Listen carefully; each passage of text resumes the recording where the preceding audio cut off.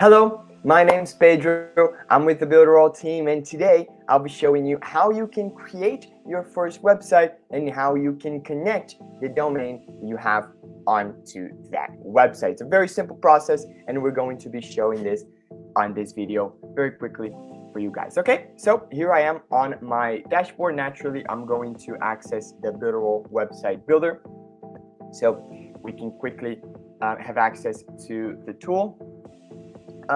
Here you'll see the websites that you already have built on your website and on your account, and if you want to create a new one, all you need to do is click on create new website here or on the top. As soon as you do so, you're going to be redirected to the template page, and this is where we are arriving right now. As you can see here, we have a lot of templates that you can use in order to begin constructing your website. They will vary on niche, on the themes, on the different types of pages that you can have on your funnel and on your website, and you can filter between those types of pages right here. You can select for website, you can browse on the industry, the color, maybe the theme you want, a theme that already fits your color scheme or your branding. You can browse through that here, or you can choose a single type, a single page, and you can find that type here, whether it's a lead magnet, a thank you page, a capture page.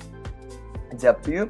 Or of course, if you want, you can use a blank template and begin constructing your website from scratch. You can see and preview the templates by clicking on preview here. System will redirect you to a published version of that template where you can access, you can browse, you can click on the element, you can have actual interaction with the template because it is a published version of what you are choosing. And once you decide that that's the one that you want, you can click on select this, simply click on get started, and the system will build the website for you. Once the website is ready, the system will automatically redirect you to the editor, and that's where you're going to edit and add new elements to your website.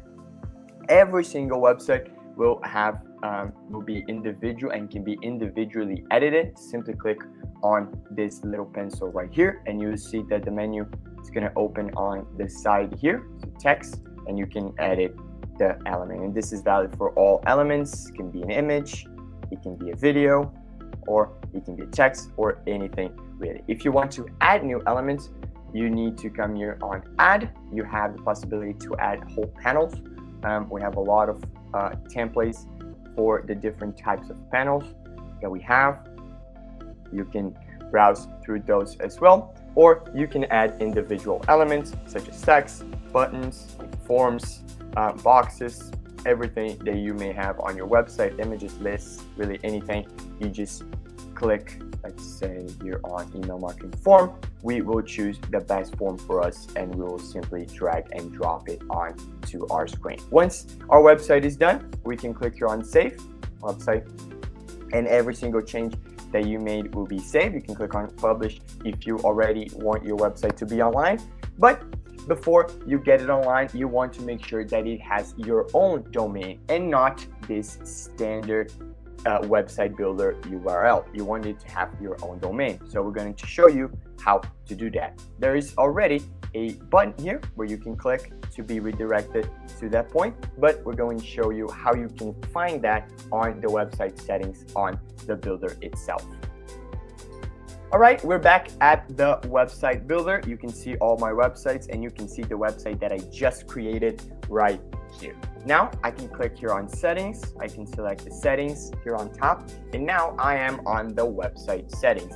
This is the page where you're going to make a lot of configurations, like the behind the scenes of your website when it comes to script, SEO, analytics. You can add global elements such as a header, a pop-up, or a footer.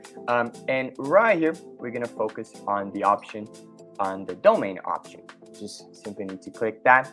You can fill out your domain, mydomain.com.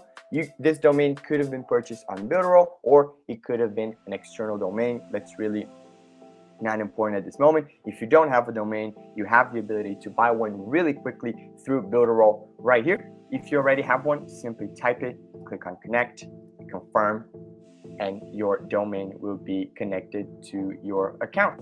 Now, you can go back to the builder and you can begin accessing your website using the domain that you have.